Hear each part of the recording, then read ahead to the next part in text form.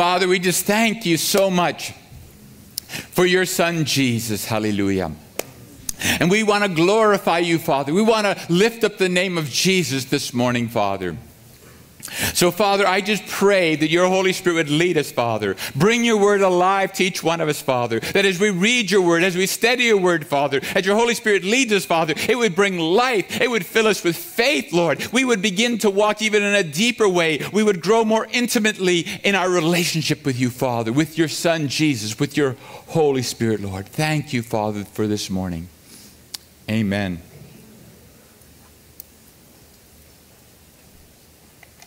Well, this morning, I want to speak about the birth of Jesus Christ, one of the cornerstones of the gospel. The birth of Jesus Christ, one of the cornerstones of the gospel. In Matthew chapter 1, verses 22 and 23, so that all this was done, that it might be fulfilled which was spoken by the Lord through the prophet, saying, Behold, the virgin shall be with child, and bear a son, and they shall call his name Immanuel, which is translated God with us. The virgin birth of Jesus Christ is one of the cornerstones of the Christian faith. Without Jesus Christ's birth, he could not have become the Son of Man. And without Jesus Christ's virgin birth, he could not have been the Son of God. 1 Timothy 3:16 says this, Without controversy, great is the mystery of godliness. God was manifest in the flesh, justified in the Spirit, seen by angels, preached among the Gentiles, believed on in the world, received up in glory. Without controversy, there's no question, it is uncontestable that the great mystery of godliness is Jesus Christ and his redemptive work. That is uncontestable. Great is the mystery of godliness. The English word for mystery has the underlying meaning a secret which people have tried to uncover, but which they have failed to understand. But the Greek word mysterion means that which was not known before, with the implication it is being revealed to at least some people. So the English word gives the idea that nobody knows it, but the Greek really means it's a mystery that wasn't known, but now has been revealed, at least to some people. Mysterion is not something that people have tried to understand, but no matter how hard they have tried, they failed. And it's not like a hide-and-seek game where God tries to hide something from people and they fail to see it.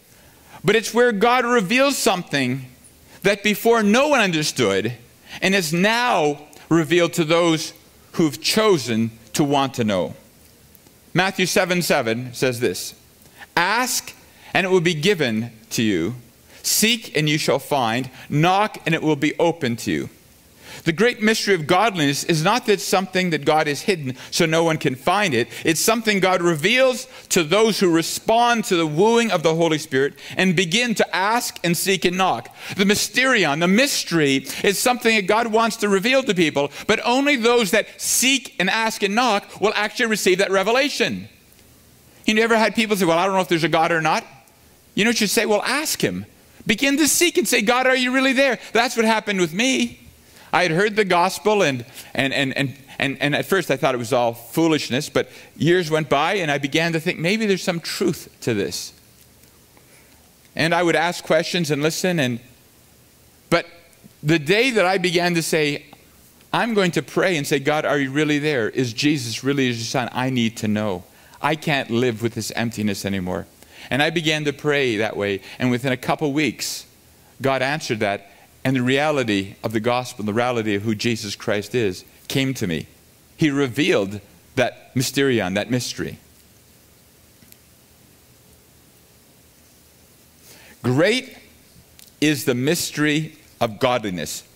The Greek word for godliness refers to living a life devoted to God, is victorious and pleasing to him in every way. Many religions and people have tried to find the secret to living a godly life that is pleasing to God. Many religions and many people have tried to. But some have tried to please God through good works, religious rituals, and even self-sacrifice. But in themselves, all these things fail to deal with the true root issue. hearts that are contaminated by sin. You know, you ever met people that they do all sorts of nice things, but in their heart they still have the same problem. None of those things have really dealt with their hearts, and so they really aren't godly. And their lives are really not pleasing to God, even though outwardly they look like they're doing nice things. But inwardly, they have the same problems. No matter how hard a person tries to live a godly life, still hidden deep in their hearts are sinful, lustful, selfish desires and thoughts. They can cover them up by their good works, by their seeming self-sacrifice, but they're still there. However, in the gospel is hidden the mystery of godliness that will transform us into the righteousness of Jesus Christ. Receiving the mystery for living a godly life begins with God was manifest in the flesh, his miraculous birth, and concludes with received up to glory, his redemptive death and his glorious resurrection and ascension into heaven. That's what sandwiched the gospel, right? His miraculous birth and his suffering, death, and glorious resurrection and ascension. The beginning of the great mystery of godliness is Jesus Christ, the Son of God, who is incarnate as a man through the virgin birth. If one negates the virgin birth, the entire gospel falls apart and becomes totally powerless and invalid. If the virgin birth did not take place, the gospel is nothing. Liberal Christian theology begins by denying the authority of Scripture, removing any possibility of absolute truth. Liberal Christian theology then denies Jesus Christ's virgin birth as a mythological, fictitious teaching. They just totally dismiss it.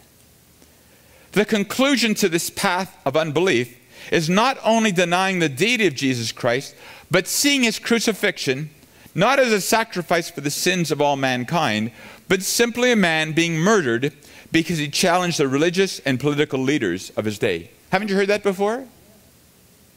They say Jesus was murdered. He wasn't murdered. He sacrificed his life. The ultimate result of this type of theology is that Jesus Christ was a man who was murdered for a cause and remains dead. There is no resurrection and there is no salvation through Jesus Christ. The great deception of modern liberal Christian theology is it's not Christian. That's a deception. When somebody says modern liberal Christian theology, the deception is not Christian. The Bible makes it very clear that someone cannot be a Christian by simply trying to adopt certain aspects of Jesus' teachings while ignoring the very person of Jesus Christ as the Son of God and all that entails. The miracle of the virgin birth makes the powerful declaration that Jesus Christ is God. The virgin birth is in your face saying he's God. Liberal Christianity was most influential with mainstream Protestant churches in the early 20th century, when proponents believed the changes it would bring would be the future of the Christian church. They said, the gospel message is old now, so we'll reinvent it, so it will appeal to more people. And they developed a theology without the inspiration of Scripture, without the deity of Jesus Christ, without the redemptive work of Christ. However, liberal or mainline churches in America experienced a decline in membership of 70%. From 40% of the American Christian population to 12% between 1930 and 2000. Now being no longer mainstream, but a small minority, where the evangelical denominations have greatly increased in number. The evangelical denominations, those who continue to preach the gospel, preach Christ, preach the word of God, they're the ones that have grown. They're the ones that have moved on. They're the ones that have impacted society.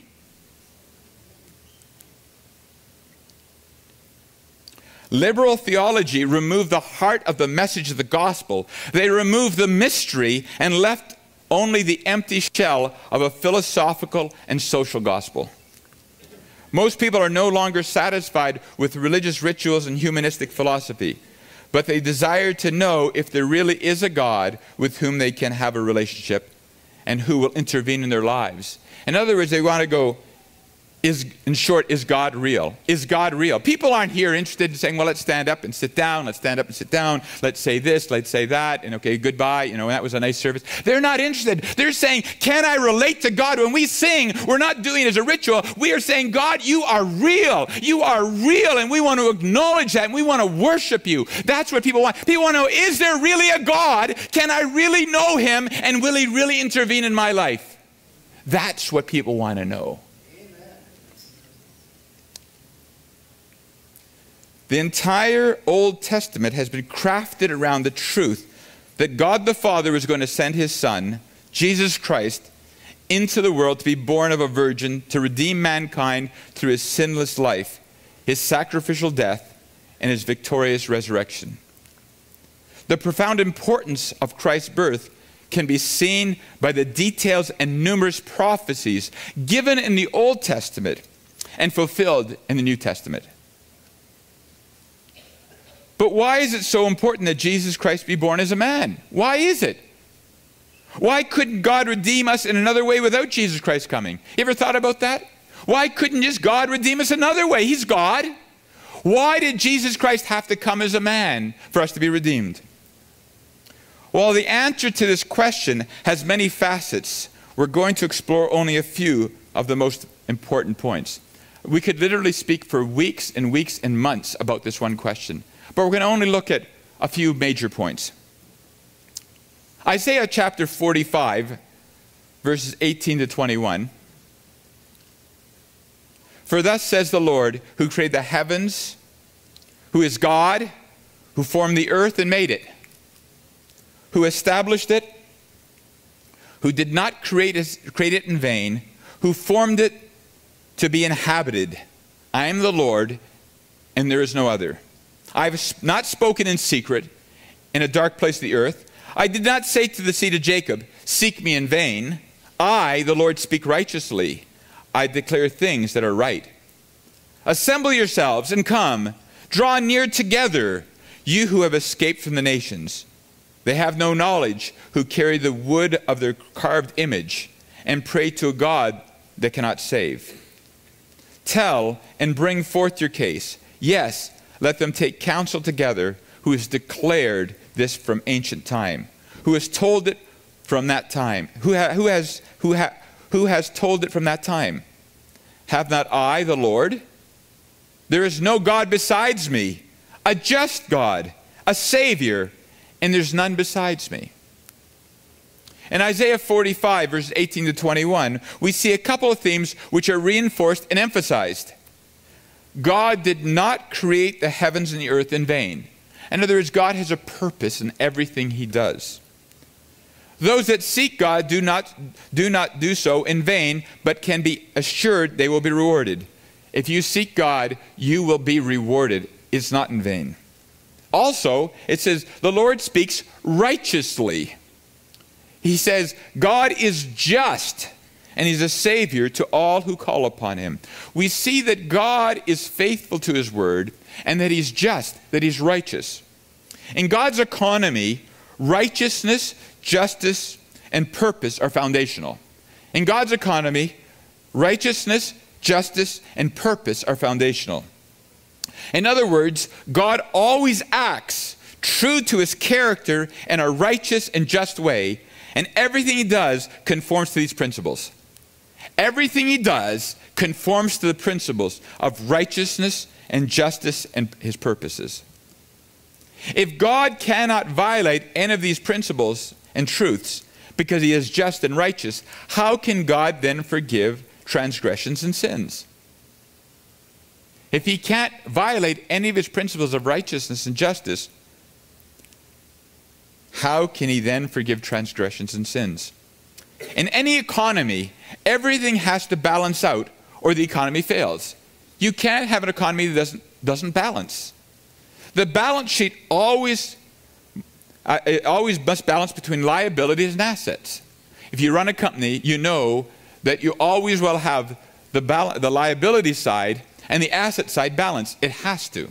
It's impossible for it not to, unless you're a bad accountant. And in reality, it still balances out. They just haven't figured it out.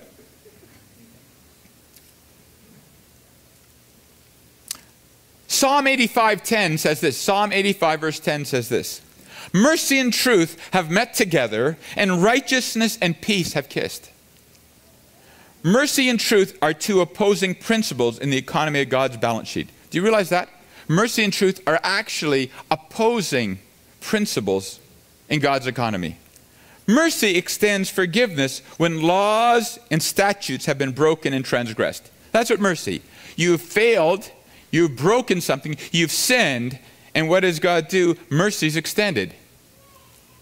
But truth is black and white and demands that every sin and transgression be exposed and the full price be paid. You ever met truth people? You know what truth people say? We got to deal with this. Nothing can be hidden. You got to deal with this. You've got to pay this price. In other words, it's all about truth, truth, truth. Now that's very good, but there ain't a lot of mercy in that. Righteousness means justice, judgment, and punishment has been fully meted out. You cannot imagine a righteous nation that does not deal with iniquity, does not deal with lawbreakers. You wouldn't say it's law, righteous. So righteousness means that justice, judgment, and punishment have been fully meted out. Peace speaks about security, tranquility, and freedom from the fear of judgment and punishment, right? Peace speaks about security, tranquility, and freedom from the fear of judgment and punishment. Righteousness and peace are also opposing principles when it comes to those who have sinned and transgressed God's law, which includes every single human being. Psalm 85:10 clearly states that in God's economy, mercy and truth are able to meet together and be in total agreement. Can you imagine that? Mercy and truth can be totally in agreement. It also states that judgment and peace have actually kissed each other. Only God can reconcile mercy and truth and actually have judgment and peace embrace one another.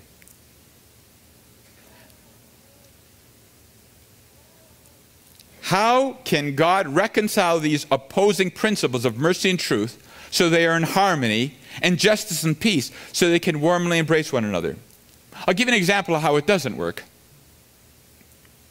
Let's say there is a man who, in an uncharacteristic fit of rage, killed another man. So the day he came and he stood before the judge for the judge to pronounce judgment on him. And before he was to be judged and condemned, the woman of the man who was standing there cries out to the judge with her small children around her and say, "Have mercy on us. I know my husband, he did a terrible crime, but he lost control of himself, and of course he murdered him, but that was uncharacteristic. But if you put him to death, I'll be a widow, my children will be fatherless, and we will be destitute. Our lives will spiral down, and what will become of me and my small children?" If the judge looked at that and commuted his sentence, that would be mercy, wouldn't it? That would be mercy. But on the other side of the courtroom is this woman whose husband was murdered. Say, wait a second, what about me? My husband is killed. I am a widow. My children are fatherless. We are destitute. What about us? What about us? So if he shows mercy, that's not justice. And if he shows justice, then there's no mercy. But in God's economy, he says that mercy and truth have come to agreement. And righteousness and peace have kissed. Forgiveness does not simply mean that sin, the wrong or transgressions have simply been disregarded or have disappeared, because in reality that can never happen. Sins, transgressions, and wrongs cannot just simply disappear. Because when you have done something wrong, there is a scar to that. There is a loss to that. Just like a balance sheet with liability and assets, nothing disappears. It just moves from one side of the ledger to the other. But it's in the balance sheet still. When a person who's been wronged willingly forgives someone, he gives up his right for judgment, vindication, and punishment, and agrees to absorb the loss himself and release the other person from shame and guilt. In other words, when you forgive someone, someone does pay the price. It's you. You're saying, I'm giving up my right for vindication. I am removing from that person his shame and his guilt, and I am taking that on myself, not the shame and guilt, but the sorrow that he's caused. I forgive him. I forgive what he said to me about me. I forgive how he wronged me. I forgive how he lied to me. I forgive how he maybe hit me. I forgive all that, and I no longer seek judgment and vindication and punishment on him. And I accept to bear the burden of what he's done against me. That's forgiveness.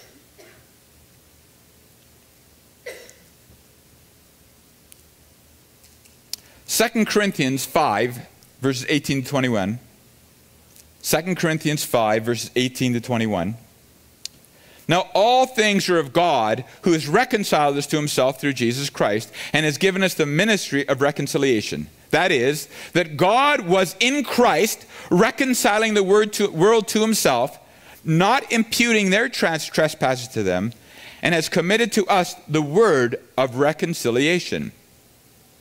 Now then, we are ambassadors for Christ, as though God were pleading through us. We implore you on Christ's behalf, be reconciled to God. For he made him who knew no sin to be sin for us, that we might become the righteousness of God in him. I refer to 2 Corinthians 5, 18 to 21, as God's ledger sheet. God's ledger sheet. The words reconcile or reconciliation are used 5 times in this verse. The Greek word reconcile can mean to reestablish proper, friendly, interpersonal relations after they have been disrupted or broken. It can mean to make things right with another. But the word reconcile in the Greek has the same meaning also as in English. The Greek word reconcile can also be used as an accounting term, which means to exchange coins of equal value or to make things balance in terms of exchanging money. In other words, let's say someone gave me a loonie, a $1 coin, and I gave him 4 quarters. We would say that it was reconciled. That was an even exchange, right? If he gave me a loonie and I gave him 3 quarters, and after counting out his 3 quarters, he says, "You cheated me. You ripped me off," because that's not reconciled. In other words, you've given me less than I've given you. So to reconcile is an accounting term, meaning to make equal exchanges so the balance sheet is still in order. So it says, who has reconciled us to himself through Jesus Christ. We see God himself reconciles himself through his son, Jesus Christ. So Jesus is the one that now brings a reconciliation. In other words, he's the one that brings us to a point of we have a right relationship with God. But he does that by reconciling or balancing the accounts out. He balances the accounts out. God established friendly interpersonal relations after we had broken them through our sinfulness. So how did God, through Jesus Christ, reconcile us to himself? That is, that God was in Christ reconciling the world to himself, not imputing their trespasses to them. We see that the first step in us being reconciled to God was that he didn't impute or account our trespass to us. So the first step in God reconciling us to himself is he didn't account our sins and our trespasses and our failures to us. But if God did not account our trespasses and sins to us, then what did he do with them? They can't just disappear. And it says this, for he made him who knew no sin to be sin for us, that we might become the righteousness of God in him. God took all our sins and put them on Jesus. And in turn, he gave us all his righteousness and placed it within us, and then called it an even trade. We were reconciled. You see what I mean? He took all our sins upon himself. He gave us all his righteousness, and he goes, it's an even trade. You are now reconciled. The balance sheet balances. Our liabilities, sins, were moved onto Jesus' side of the ledger sheet, and his assets, his righteousness, were moved onto our side. He took our liabilities and we took his assets. And God said, that's an even deal.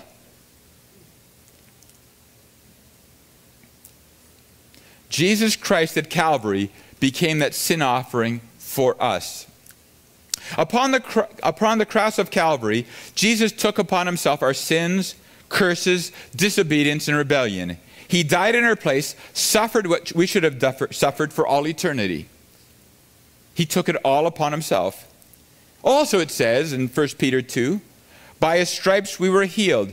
Jesus took all our sicknesses and pains upon himself, and he gave us his divine healing and health, and the Father also called that an even trade. Reconciled. And then it says, and he has given us the ministry of reconciliation. God has given us something more. He has given us his ministry of reconciliation, that through Jesus Christ, God would use us to bring others into right relationship with him. Now then, we are ambassadors for Christ. We are Christ's representatives on this earth, and we have been entrusted to share this message of reconciliation. We are now his ambassadors. An ambassador is the highest representative of one country to another. And we are his representatives. And we're representatives of his reconciliation. So one of the ways we share about how Christ is reconciled us to God is by extending the same forgiveness to those who have been wronged us, being willing to allow Christ to absorb the hurts and pains that others have inflicted upon us. In other words, how do we teach people that God has a ministry of reconciliation? Well, we're ambassadors of that, which means we do the same thing. In other words, when we allow others to reconcile with others, we then have the result of showing them the pattern, how God can reconcile them to himself. In other words, when someone wrongs us and we forgive them, they see, oh, you mean I wronged you and you do not demand anything from me, but you forgive me. For Colossians 1:24, Paul says something very interesting. I now rejoice in my sufferings for you and fill up in my flesh what is lacking in the afflictions of Christ for the sake of his body, which is the church. This is an astounding statement. Let me read it again. I now rejoice in my sufferings for you and fill up in my flesh what is lacking in the afflictions of Christ for the sake of his body, which is the church. What does Paul mean by filling up in his own flesh the sufferings that were lacking in the sufferings of Christ? If I said to you there was something lacking in the sufferings of Christ, you'd look at me and say, Howard, you are totally wrong. Didn't Christ pay for the price of every man, woman, and child? Every sin you've committed, every transgression, every curse, every sickness, he took it upon himself for every man, woman, and child that was ever born and would ever be born. And that is truth. But if that is true, then why does Paul say that those things are lacking in the sufferings of Christ, I absorb in my own flesh for the sake of his body? One thing that Christ could not do on the cross, that he could only do through us, having us forgive those that wrong us and hurt us now. When people, Christians and unbelievers, even Christians, right, wrong us and defraud us and speak evil of us, and we absorb those hurts and respond by forgiving them, blessing them, and doing good to them, we are filling up in our own flesh the sufferings that we're lacking in the sufferings of Christ. You realize that? That when someone wrongs you, and we forgive that person, we are now absorbing that so that they can know the love of Christ. Paul says, I take in the sufferings that Christ couldn't take in so that his body would not be hurt, so his body would not be destroyed. How many churches have been destroyed because believers are not willing to forgive one another? Because someone is not saying, I forgive you even if you don't ask for forgiveness. I choose to love you and bless you even when you curse me. How many churches have been destroyed because people do not let go of those things and are willing to absorb those hurts? But Paul says, I'm willing to absorb those afflictions that Christ could not absorb on the cross because they're happening now. And I'm willing to have Christ in me absorb those things. And I'm willing to bless them. And I'm willing to do good for them, even if they don't repent.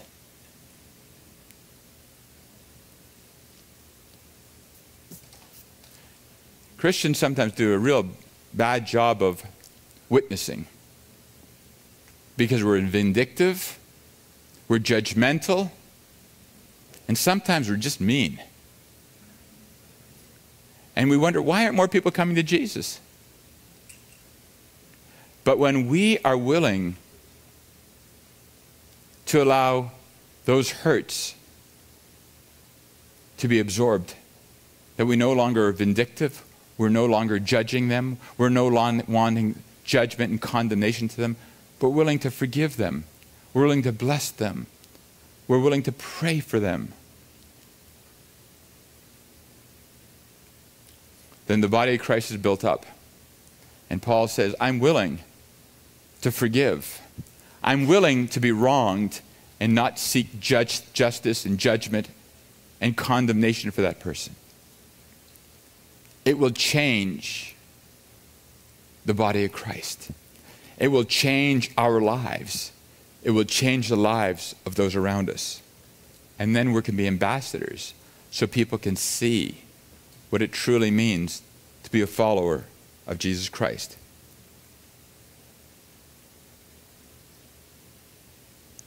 We can forgive them because we know that Jesus died for their sins also.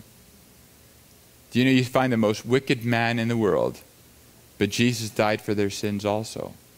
And if they will choose to receive Christ, they will receive that reconciliation, that forgiveness too. As we forgive them, we show them the way to come to Christ and have their sins forgiven so they can be reconciled to God and saved. As though God were pleading through us, we implore you on Christ's behalf, be reconciled to God. Now that's a very interesting phrase that he's speaking to Christians. As believers, we're not only justified and thus have Christ's imputed righteousness, but now we must daily learn to submit to his Holy Spirit and walk in a righteous way so our fellowship with God is unbroken. You know, so many times, you know, we are born again and we now have a righteous relationship with God because our sins are forgiven, but we don't have a very good walk with God. In other words, there's still things in our hearts and lives that are wrong. And so our relationship with God on a daily basis is unhealthy still. Not because of God, but because of us.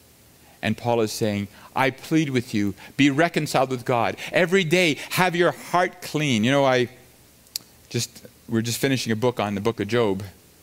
And my son made fun of me that the book that I wrote on the book of Job is twice as long as the book of Job in the Bible. And he says, how can that be? I said, I don't know. But anyways, but one thing about the book of Job, it says that he was blameless. That he was blameless. What does it mean, blameless? The Bible, when he uses the word blameless, doesn't mean Job never sinned, that Job never made a mistake, that Job never failed. I mean, we all are sinners. It meant that Job knew how to deal with sin.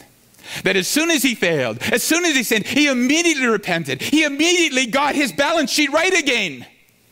He immediately had that right heart with God. You know, when you're not walking right with God, even if you're a Christian, if you're not walking right with God, you don't want to pray.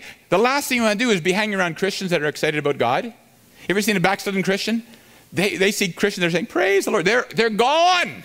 They're gone. Why? Because they're not reconciled with God. Because there's sin in their lives. And they're not walking with God. And they don't want to talk about God. They don't want to hear about God. They don't want to do anything, even though they knew the Lord.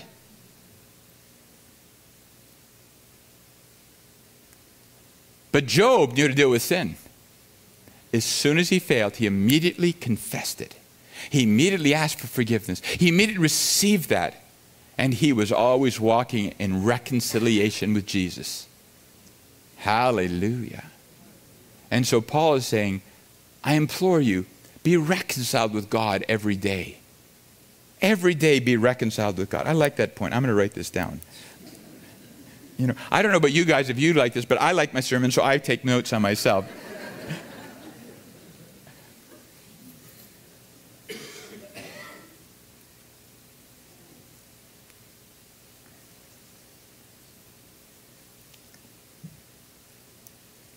Why did Jesus have to be born of a virgin and become a man?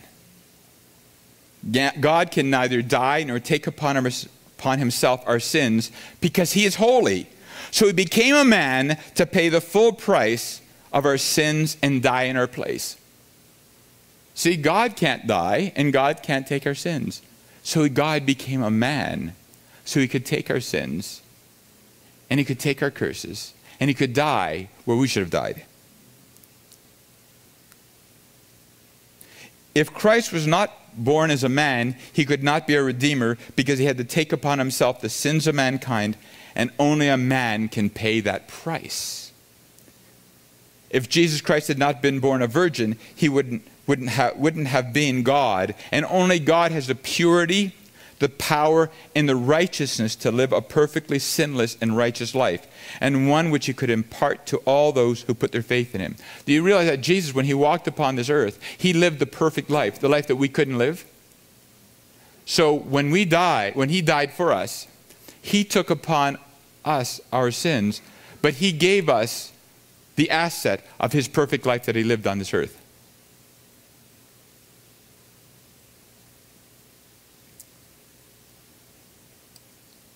It pays to take accounting. Jesus Christ, being born of a virgin, points to the reality that he was both fully human and fully God. 1 Timothy 2:5 says this, "For there is one God and one mediator between God and man, the man Christ Jesus." The man Christ Jesus. The humanity of Jesus Christ is essential for him to be our mediator. To be a mediator, one has to be able to converse and relate to both parties, and thus Christ, as the Son of God, could approach God his Father, and as a man, Jesus could reach out and sympathize with our humanity and frailties and take upon himself our sins. To be a mediator, one has to be on good terms with both parties, and we were not on good terms with God because of our sins. In Genesis chapter 3, verses 14 and 15, Genesis 3, verses 14 and 15, "So the Lord God said to the serpent, 'Because you have done this, you are cursed more than all cattle and more than every beast of the field. On your belly you shall go, and you shall eat dust in all the days of your life. And I will put enmity between you and the woman, and between your seed and her seed. He shall bruise your head, and you shall bruise his heel.'" The first messianic prophecy in the Bible is found in Genesis 3:15 and speaks about Jesus Christ's birth, ministry, and victory. God put enmity between Satan and his seed, and Satan's seed is our sinful nature, and the seed of the woman, which is Jesus Christ, who was born of a virgin. When man sinned, the very sinful and rebellious nature of Satan was planted in our mortal flesh. God's solution was to send his son, Jesus Christ, born of a woman, to destroy Satan and his works. His works are our sinful nature. It says what Satan was going to do to the seed of the woman, Jesus. you shall bruise, or the Hebrew really means crush, his heel. This signifies that the sinfulness and rebellion of mankind would join with Satan to crucify Jesus Christ. Satan and Satan's seed, our sinful nature, were together, joining together to crucify Jesus Christ. Although Jesus suffered greatly, it did not result in defeat for God. It actually resulted in victory. But then it says, what will be accomplished? He, Jesus, the seed of the woman, he shall bruise or crush your head. This signifies that in the process of Satan crucifying Christ, he and his kingdom of darkness would suffer a fatal blow. The crushing of Jesus' foot and the crushing of Satan's head actually occurred concurrently. In other words, at the same time. While Jesus was hanging on the cross for our sins, his heel being crushed, Satan's kingdom and the power of sin was being destroyed. His head was being crushed. Through Jesus Christ's suffering, death, and resurrection, sin and Satan were totally defeated. You see that? The suffering of Jesus was compared to his heel being crushed. It was extremely painful, but it's not fatal. It didn't destroy Jesus. It actually brought forth victory. But the crushing of Satan's head represents the total destruction of Satan, the seed of Satan, and his kingdom. Hebrews 2:14 says this, "Inasmuch then as the children have partaken of flesh and blood, he himself likewise shared in the same, that through death he might destroy him who had the power of death, that is, the devil." At Calvary, we could say that God put his foot down once and for all against Satan, Satan's plans to destroy all of mankind. In the process, his heel was crushed. Jesus suffered and died for us, and the head of Satan was crushed. His kingdom and his power was destroyed. I like what my brother Harvey says, is that it's actually one action. When Jesus put down his foot with such force, that force caused his heel to be crushed. But in the crushing of his heel, the head of Satan was crushed. But he had to drive his foot down hard enough to destroy Satan. And he was willing to crush his own heel so the head of Satan could be crushed.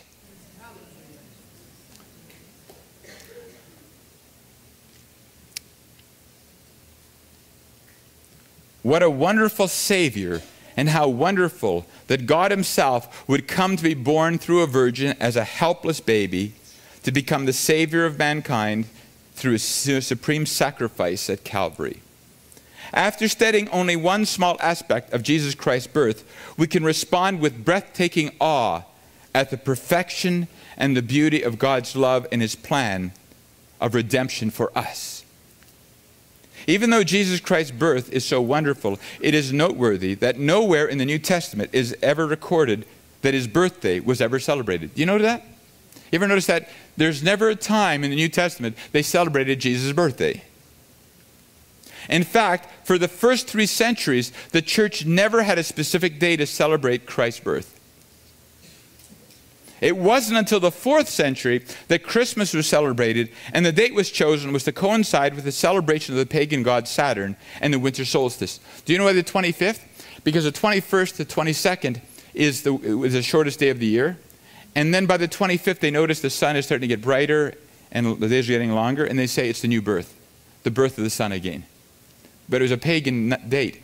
In fact, my own opinion is that I believe that Jesus was born around September, and my opinion is that I think it lines up with the Hebraic feast of trumpets, when there is a proclamation. And I sense, when I look at it, I see that trumpets picturing the birth of Christ, and tabernacles picturing his life upon this earth. And once again, trumpets a second time will represent his return. And once again, tabernacles will represent the millennium, where he dwell with men. In the 4th century, religious rituals such as Christmas and Easter were established, but they did not reflect scriptural commands. They were actually mixtures of pagan rituals and scriptural principles. Christians began to celebrate different aspects of Christ's life because they failed to see the whole picture.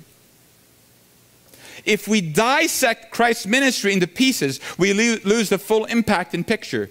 Jesus is not a baby in a manger.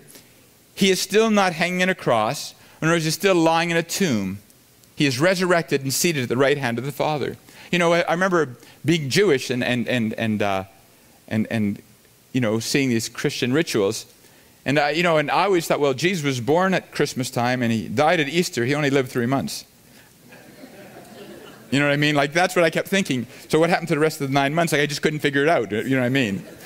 Because the problem is when we start to dissect his ministry, everybody focuses Jesus as a baby, right? Everybody sees a little baby. They have a thing and he's a baby. He's in a manger.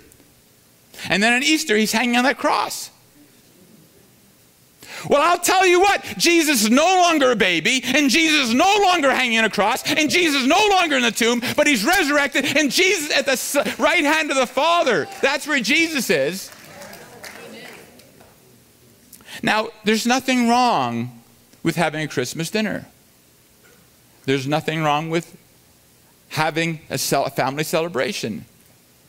But they're cultural. They're not scriptural. That's all. And there's nothing wrong with saying Merry Christmas. But it's cultural. It's not scriptural. I remember one time God said to me, you mean you don't celebrate? This guy, Christian, looks at me and said, you mean you don't celebrate God's birthday? And I looked at him and said, well, I hate to tell you this, but God doesn't have a birthday. He's eternal. Right? Before Jesus was born, he was still Jesus. He came from heaven, came down to earth, died for his sins, went to the hell, came out, was resurrected from dead, and he's back with the Father again. So if you do Christmas dinner with a family, that's fine. If you like to send cards out, that's fine. If you like to give presents, that's fine. Like, don't get weird on me, guys. It's okay. But as a church, we're not putting Christmas trees up, and we're not going to pretend that this is the day he was born. Well, it's actually, they say 25th, right? But anyways, we know that that's not true. But the important thing is he was born, and he was born of a virgin, and he lived a perfect life, and he died for his sins, and he rose from the dead, and he's at the right hand of the Father. That's the important thing. I like what it says in 2 Corinthians 5:16. Therefore, from now on, we regard no one according to the flesh, even though we have known Christ according to the flesh. Yet now we know him, thus no longer. Paul makes an interesting statement. We know no more anybody after the flesh. In fact, even those who have known Christ after the flesh, we know him no longer, thus so. You know, when Paul wrote that, some of the disciples that saw Jesus' earthly ministry were still there. The apostles, many of the apostles, many of the other disciples were still alive. But they said something. You know, Jesus' brothers, half-brothers, his mother, they no longer saw Jesus as just a man. They saw him as a son of God. They knew him as a man. They saw him walk the perfect life as a man. But then their eyes were opened and they realized he's not just a man. He's the Son of God. And so they no longer saw him as their older brother or just another man, but they saw him as the Son of God. So it says, even though we who have known Christ according to the flesh, yet now we know him thus no longer, because now we know who he really is. He's our creator. He's our God. We now see Jesus not as a baby, or even as one hanging on the cross, but as a glorified Son of God seated at the right hand of the Father. Hallelujah. Hallelujah. So we're going to pray, and right now, and I'm going to ask the worship team to come forward. We're going to sing another song, and then we're going to have an opportunity for prayer again. And we're leaving the front open for those who want to come up in the prayer team after we finish worshiping one more song, and just encourage you to even spend a few minutes just on your own praying.